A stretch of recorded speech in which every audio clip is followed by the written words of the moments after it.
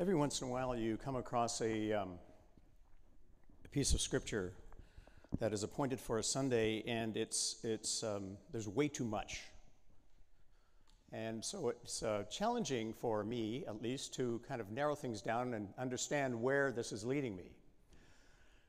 And today is one of those passages where you could have gone in a variety of different directions.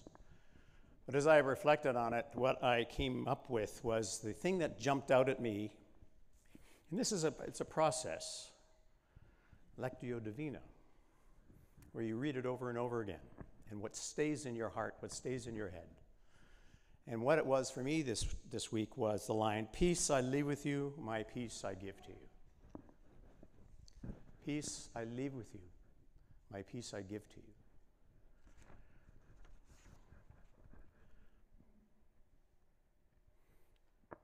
For those of you at home, I hope you can see that.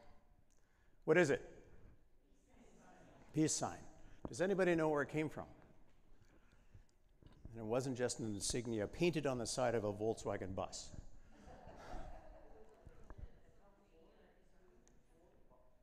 Yeah.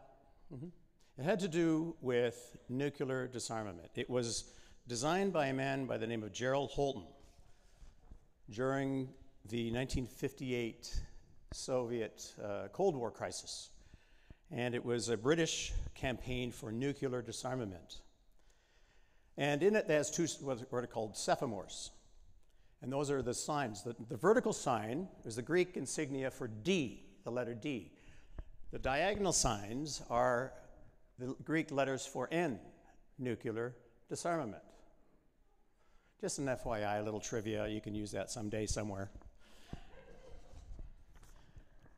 And when we think of that sign, we think of things like nuclear disarmament, cessation of war, cessation of conflict, either on a global scale or a community scale or a local scale or a personal scale.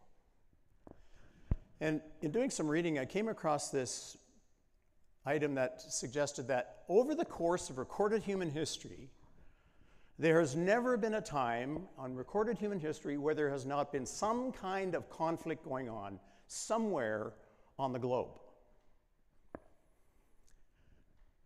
I suppose we could say that's part of our human condition, our frailty, our weakness, our vulnerabilities. So, when I hear Jesus say, "Peace I leave with you, my peace I give to you," when I hear him say, when he appears to his disciples in the upper room, "Peace be with you," it's one of my favorite lines in Scripture, because what it does within me is it creates a feeling of peace in my heart. It creates the sense of anticipation. And I think the peace that Jesus offers when he says this is more than the absence of something negative. Indeed, I think it has its own presence and gravity. When someone reports feeling at peace, I've felt that in my life. You feel at peace, there's a kind of a like everything's okay. Like everything's connected. Everything is grounded. There's a feeling of just awesomeness, regardless of what may be going on externally. That when we feel that way, I think we're reporting this, not just more the absence of conflict, but it testifies to a wholeness, the rightness of life. It's the harmony with ourselves and with those around us. Peace connotates a sense of contentment, but even more fulfillment, a sense that in this moment, one is basking in God's presence. And that can come even in spite of hardship, struggle, conflict, and disruption. Think again of the context in which Jesus says these words at this time. Jesus is with his disciples. He's brought them together. This is the night that he is to be betrayed, arrested, scourged, and ultimately crucified. And yet he says to his disciples, "Peace I leave with you, my peace I give to you." He not only senses the peace of God, but he gives it and shares it with his friends. And this kind of peace is a gift of God. It is something we cannot attain of our own free will. It is not something we can seek to acquire. It is a gift freely given. And we sense this sense of peace when, I believe, we give over to God a certain amount of control of all the things that we worry about and that keep us up at night and awake. Hi, Graham.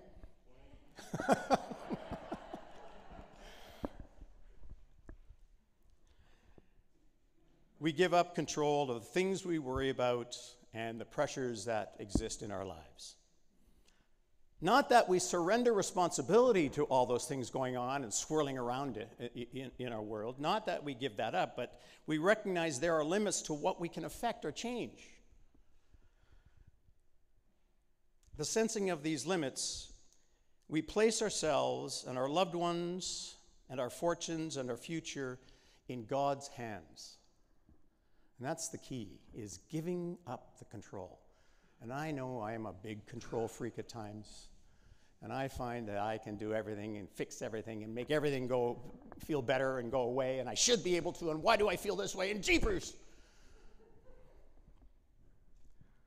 We're not in control. And once we realize that, we hand over. And when we hand over, we open ourselves and our hands to receive the gift that God is giving us. That sense of peace, freely given. God's response to us happens when we open ourselves to the gift and the invitation to be open to receiving it.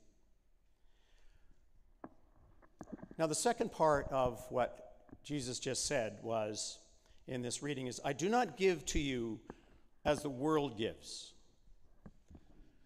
Indeed, one might wonder if the world sometimes gives it all, especially these days.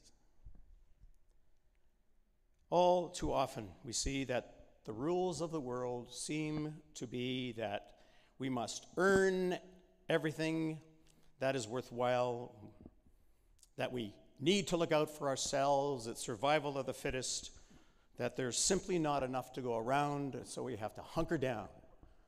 Make sure we are okay in spite of everything else going around us.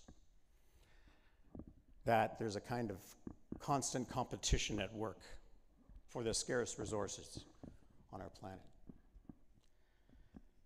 And peace from this perspective is at best a break from that, a realization, again, an openness to the reality that we are all interconnected as children of God, made in God's image. And when we look into our neighbor's eyes, we look into the eyes of Jesus. But Jesus gives differently to the world. There's no strings attached. Jesus gives freely with no expectation of return, only the hope that, transformed by this peace, we might pass it on, giving others the gift we have received.